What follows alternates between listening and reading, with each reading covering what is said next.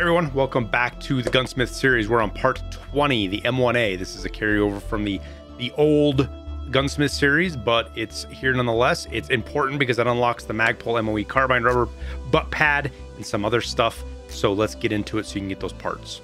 All right, so the couple of things required here. Obviously the M1A. He wants it fitted with the Ultimac M8 forward optic mount, which is something important, as well as the Night Force ATCAR 7-35. ATACR, sorry. The Micro T1 reflex sight, Holosun LS321 tactical device, and then ergo above 20, recoil some below 400, total weight of 7.3 kilograms or less. Now, if you're on this, I'm going to assume you have loyalty level 3 traders, mechanic, and peacekeeper, though you can do it before that. I suggest loyalty level 3 because it's just going to make this cheaper.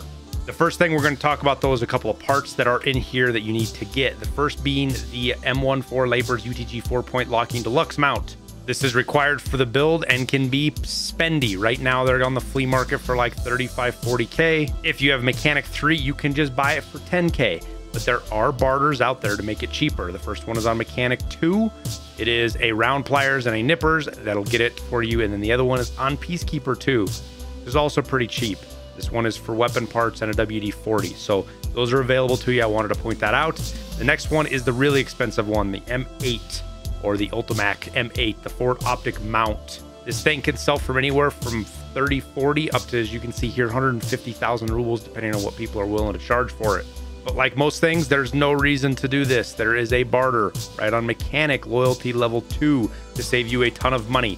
3 printed circuit boards, which at worst right now is probably like 35, 40K. I guess they're expensive, but you can craft 3 circuit boards for all of about 20K if you want to, and get that part and not spend a ton of money. The last one is going to be the Night Force. Right now, because of the time of the wipe I'm doing this video, it is usually cheaper here to buy it, but this can get much more expensive. And on Jaeger, he has a barter on loyalty level 2 for the Night Force, or a power bank, a UV lamp, and 2 magnets.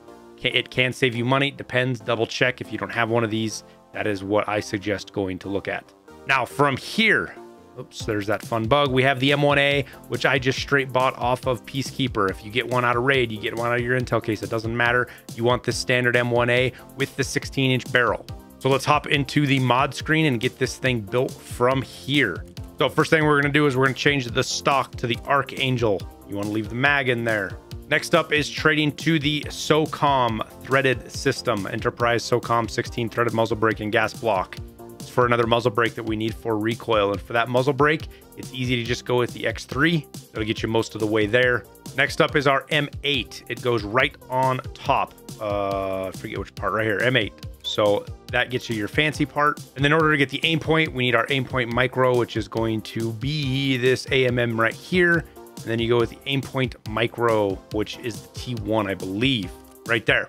Next up is going to be our UTG part, the part that was really hard to get, this UTG 4P. That goes on, followed by any 34 millimeter scope mount that you have or that you want.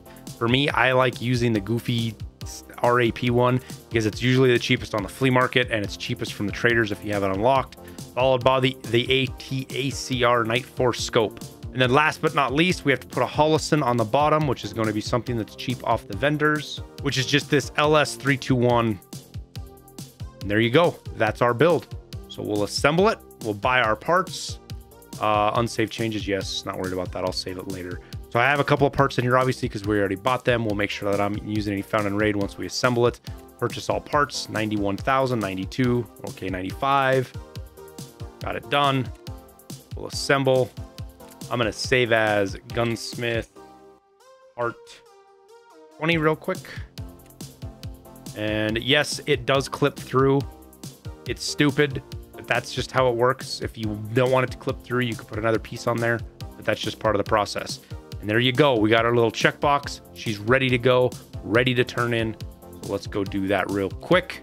Mechanic, tasks, Gunsmith Part 20, turn in, and God, that's a goofy looking rifle, but it's complete. Now we got some, not only do we get some good experience, we got some good attachments that we needed. Unlocked finally the AR-10 KAC, as well as the Magpul MOB carbine rubber butt pad. We'll complete that. It'll open up level 21, which is our last before another 21-hour break. Now, I've said in the past it was 24 hours. I thought it was, but I believe it's 21. So keep that in mind. We'll get 21 done. Look for it up here. And then it'll be another day before I can do 22, which I believe is the last one. So I appreciate you guys hanging out. This has been a long series. I hope it's been helpful. We'll keep up the grind and we'll see you in the next video.